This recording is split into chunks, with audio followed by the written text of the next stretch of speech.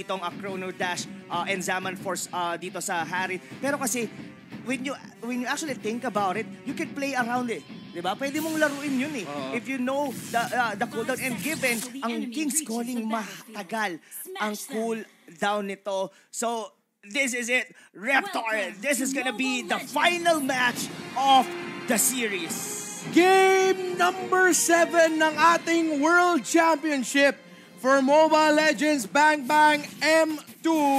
Myanmar laban sa Pilipinas, and now BREN Esports. Nakakuha sila ng Loyi para kay Few para magawa nila yung poke na gusto gawin dito ng BREN Esports. Of course, ang dami na madalas na sinasabi ng BREN Esports na they like the poke lineups na may pwede nila ilabas dito. Pero mukhang may skirmish doon sa middle lane para lang doon sa Little Wanderer. Ang nakuha pa nga ng Little Wanderer, not really clear on who got to take it. Alam mo, ang power spike talaga dito for the Burmese Ghouls side is itong si Kid. Ito ang kailangan talaga nating bantayan dito. Meanwhile, naman dito sa BREN Esports, medyo scaling out. Ang ganda ng pagkakahook doon by Few. Flap easy!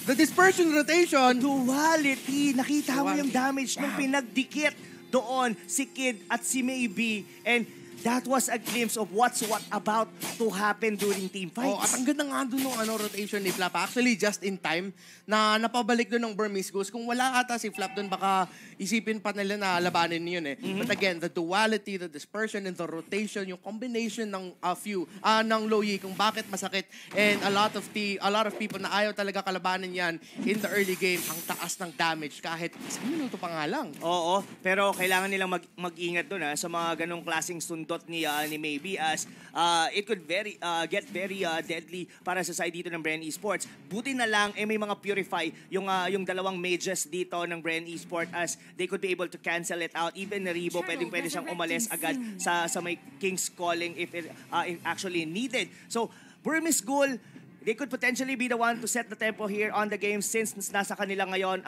ang Brody, let alone nasa kanila din ang Lunox. And wow! Masakit! Masyadong masakit dito si Kuya Few. Wala pang level 4 yan. Hindi makakahook dito si Maybe.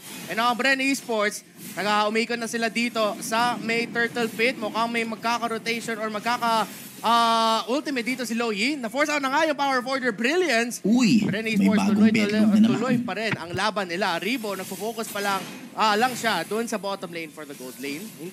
Kailangan nilang gawin yun. And again, the damage from Few.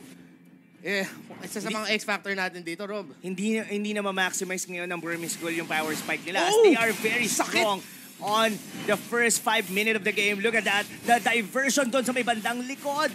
That was only literally a diversion. Pero si Fuse actually get picked off. Nahuli doon si Few, pero si Ribo nakaka-farm pa doon sa bottom lane. Napagamit ng bravest fighter dito si Lapu-Lapu, pero si Flap TZ nagdi-disrupt dito. That's gonna be Carl TZ and Lusty. Hindi sila makakapasok sa Turtle Pit. Andun nakabantay ang Burmese Ghouls. Sa gitna, so Carl TZ and Lusty, hindi ata sila makakontest, pero hindi pa masyado naumpisahan dito ng Burmese Ghouls. Oo, pero nanoneutralize lang yon dahil si Ribo doon sa mabahay, uncontested yung kanyang farm. Pero dito si Flap TZ, under 3 members dito ngayon dito ng Burmese Ghouls. Yung sipa doon kay pero nila pag ng King's Calling, pero bali wala lang. Double kill! As a double kill na magagaling dito kay Few. May susunod pa nga yata. At yun ay si Ruby DD. But the Wall Charge will be enough to kill doon si Few. Pero may comeback kill yon dahil si Carl TZ will be killing Ruby DD. 3-for-1 trade na nangyari lamang ang BREN Esports. Ang problema sa Burmese Ghouls, si Ribo. Naiwan lang. Nagfa-farm lang dyan si Ribo. Tignan mo na nga, 2.4K ang goal niya dito. Palapit-lapit na siya para sa first main item niya. And now, Burmese Ghouls, yung mga mangyayari dito, kailangan na nila mag-send ng isa para depensahan lang yung bottom lane. Yung masakit doon, hindi mahirapan dito ang Burmese Ghouls in a team fight. Alam mo, lumalamang na yung BREN. Lumalamang talaga sila dito. Naiwan nila na nagpa-farm dito sa baba. At ito lang yun nakita na natin yung King's Calling. Binagsak nila yun doon. Pero it doesn't even matter. Well, wala pa naman dun si Ribo. That is the reason why they actually picked it. Pero it's all about Few making the plays and the damage. Another King's Calling ang magagaling dito kay Maybe. Hindi nahatak dun si Ribo. Nagamit niya yung Purify para manegate yung hatak dun ni Maybe si Flap TZ na sobrang nabawasan dito. Kailangan na niya bumalik sa base. Lusty nag-position ng spot out dito si Main Sitar. Kinombohan. And here comes Carl TZ with a blade.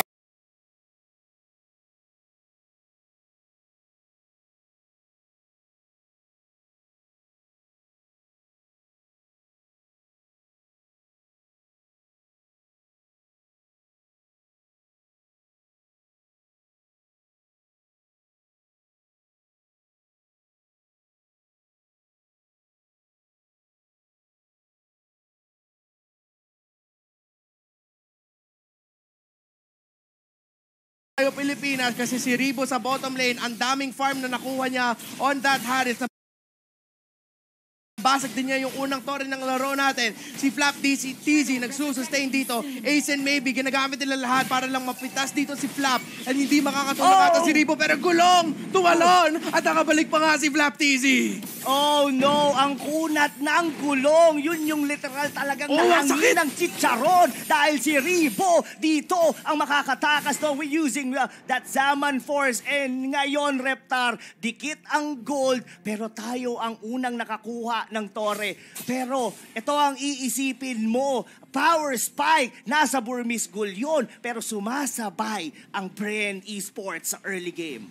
We have the Claude, we have the Harif, meron din tayong Loyi, the magic damage of the zoning ay ang nandun para sa atin. Sila sisipain dito si T and si Ribo, the combination is there. Si Maybe ginamit yung King's Calling para negate dito si Ribo and mukhang makakalaban dito ng Burmese Ghouls. Nahuli si Ribo at nahuli si Lasty. Double kill yun para sa Lapu-Lapu. Si Kid, nakita dito si Pew, the dispersion, the rotation, the duality, 1-for-1, Pew versus Kid. Ato ng mga kids versus the Kid of Burmese Ghouls and mauulit dito si Pew.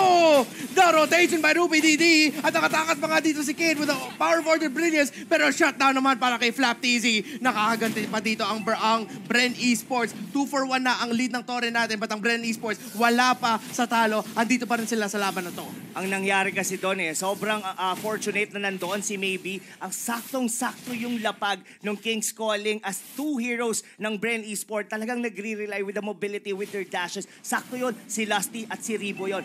Pero si Carl T, si Rito, mga kaibigan, still got the form as Kid is about to go down dahil si Ruby DD medyo na late ng konti. Si Carl TZ, buo pa buhay niya, hindi pa ata papasok. Pero yung push na ginawa ng BREN Esports galing sa top, papuntang purple buff, yung parang mukhang hinahabol nila mga membro ng Burmese Ghouls. Ginawa lang nila yun para makafarm si Carl TZ and si Ribo. Look at that, Zaman Force, basic attack, 2-for-2 na ang torre natin. It's still a close game. Neck to neck pa rin tayo dito sa World Championship Grand Finals, Kuya Rob. Umihinga pa nga. All the while, BREN Esports are actually taking the lead as ngayon, Burmese Ghouls, sumasapak-sapak sila ngayon dito, Reptar.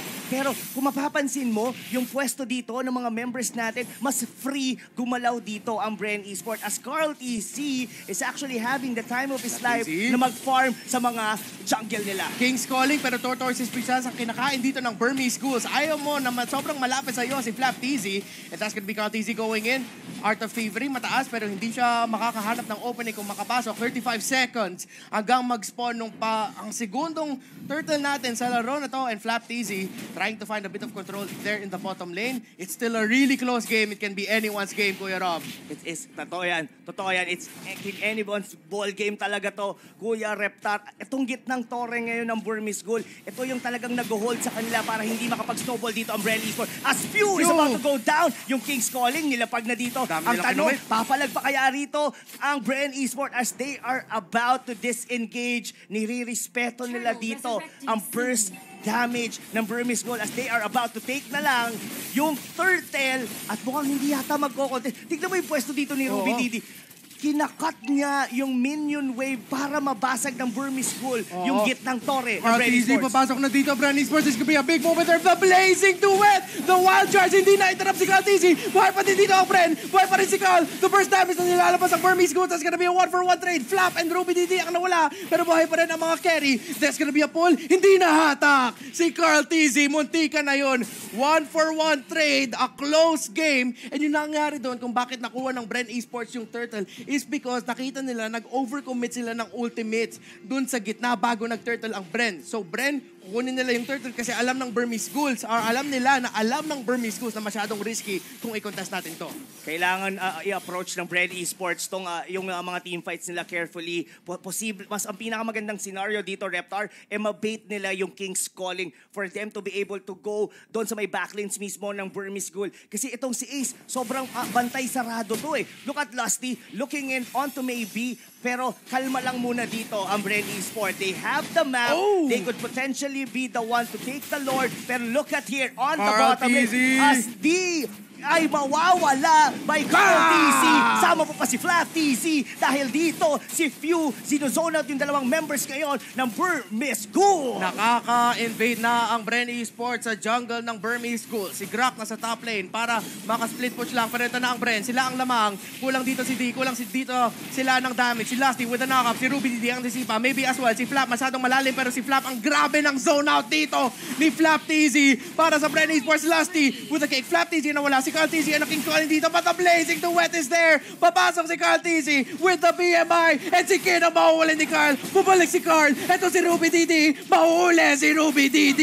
Dalawa ang nawala sa Burmese Ghouls. Double kill para kay Carl TZ. Ang ganda, hindi pa yata sila tapos doon as they are about to go for a diversion doon sa may bottom lane. Maganda na rin yun dahil pwede nilang kunin ngayon dito ang Lord Reptar dahil dalawang members dito ng Burmese Ghoul into the Death Timers is more than, well, mga 20 seconds pa yon. Pero ngayon, kalmado muna tayo. Tignan mo yung Gold Reptar.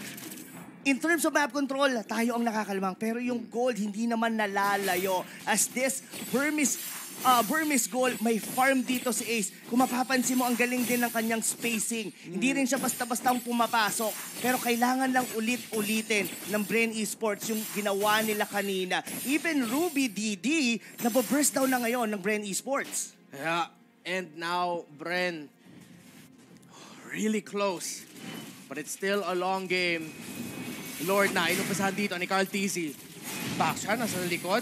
Pagka-cut off ata dito si Flap.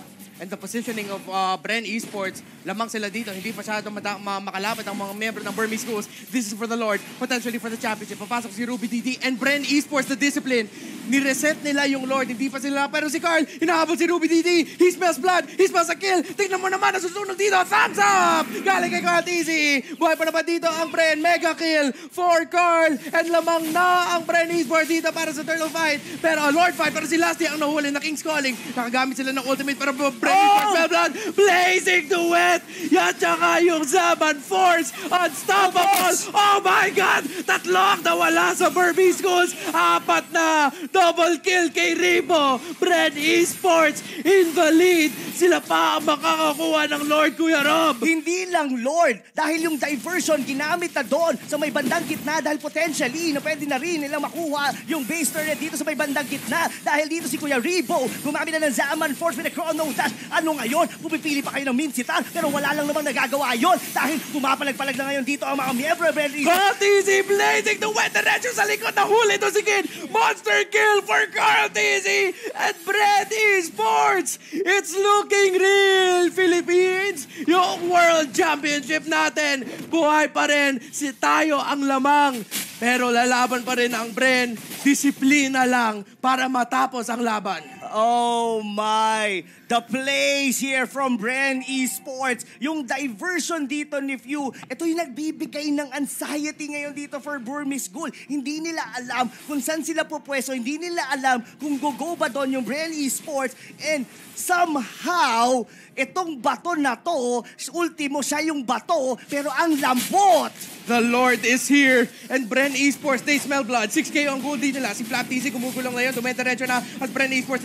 Kinukuha nila yung mga tore dito. Bottom tower, ang nawala na para sa Burmese Ghouls. Ultimate sa nakumita. Si Pio, ano po first stand? Si D sa likod. Pero ito si Ribo. Si Kuya Moribo with the Zaman Force. Few, Lusty, and Carl TZ sa likod. That's gonna be a 2-for-1 trade. Godlike Carl TZ. Yung big duet. Carl TZ, double kill. BMI. Ito na ata. Pilipinas. BREN Esports. Ang inyong World Champions. BREN Esports. Pwede ko na sabihin. Pinasarap lang. Pinanalo lang. Pinasarap lang. Gusto ba manalo na series? Oh my God. Bayang magiliw ang mga anak ng perlas ng silang-anan. Ay, kinangina ka. Flap TZ, Lusty, Few, Carl TZ, Ribo, Coco, AJ, sila na ang kampiyon ng mundo. BREN Esports ang panalo. Thank you very very sa much. Grand Finals. Q, Leo, as well as Contra, Lysander. Can you hear them screaming? What an incredible series, an incredible M2. They are going to be looking back in the history books. And M2, the closest best of 7 you have ever seen in Mobile Legends history. Now, I'm pretty sure all over in the Philippines, they are screaming, Brang Lam Malakas! Congratulations, people! Congratulations, Philippines! Wow! All right. Let us catch our breaths for a while now. BREN Esports, If you're still watching us, sila ang ating kampiyon we'll come back in ng just a mundo. second now with the live World Champions, Speechless, Reptar. Pilipinas. Speechless indeed. Oh my. Alam ko yung mga nanonood dyan sa inyong mga tahanan. Alam ko excited kayo dito sa naging laban na to. Tayong kampiyon ng mundo, men. Isipin mo, Pilipinas. Tayong kampiyon ng mundo. BREN Esports ang nagwagi. At sila ang kampiyon. History has been made. Ribo has officially completed like kinangina ka. the perfect trophy lineup. MSC champion, MPL champion, world champion. Totoo ang kasabihan ko yung Reptar, na BREN lang ang malakas. I know you're emotional right now, Reptar, and I can feel it. Let it out. Naipatupad ni Coach Ducky. For anything else, we're gonna give you and throw you to our host, live in Singapore, Pilipinas. But of course, there can only be one winner. Of course, we got the prize, the presentation coming up in just a while. We're just waiting for everyone to be ready before we invite a few guests on stage to present the present. Lysander, you are invested in the game. How is it like for you? We were all invested. I'm telling you, they are going to look back. One day, the analyst desk, they're always going to bring back M2. They say, remember M2, remember M2. There was this team that made it 2-0. And then there's the other team that brought it to Game 7.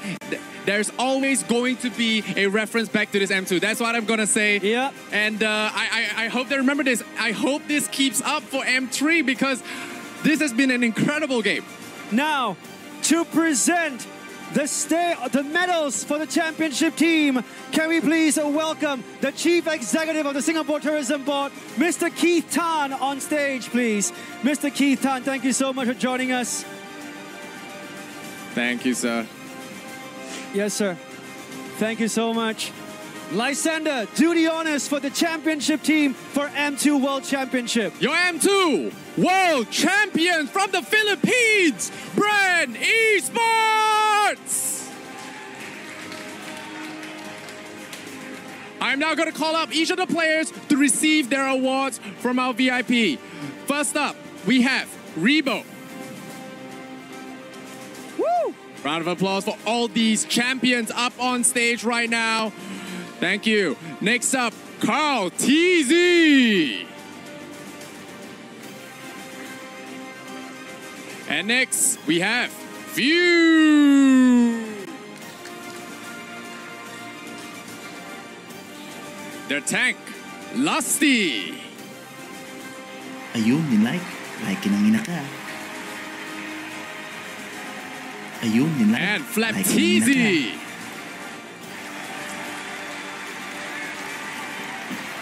Not forgetting their substitute players as well. Coco, as well as AJ. Definitely deserve their support as well.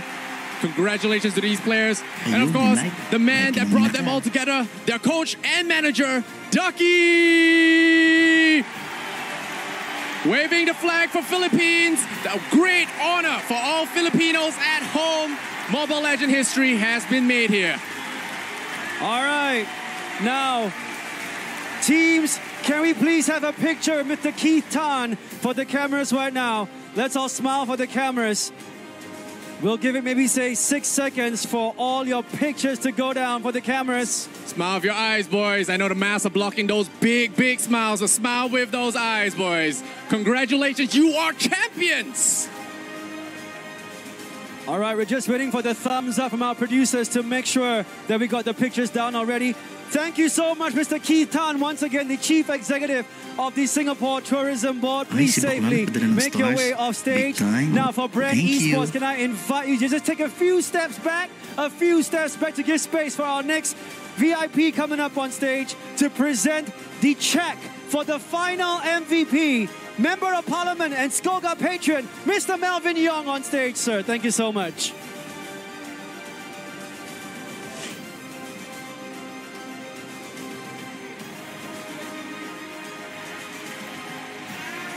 All right. Producers, we need some help. We've not been told the results. I have a good guess. Okay, I have a good guess. I mean, we have been all watching the games. It is the best fencer at M2, the Lancelot specialist, Cartesi! It was top secret, Lysander. Top secret. That is an open secret.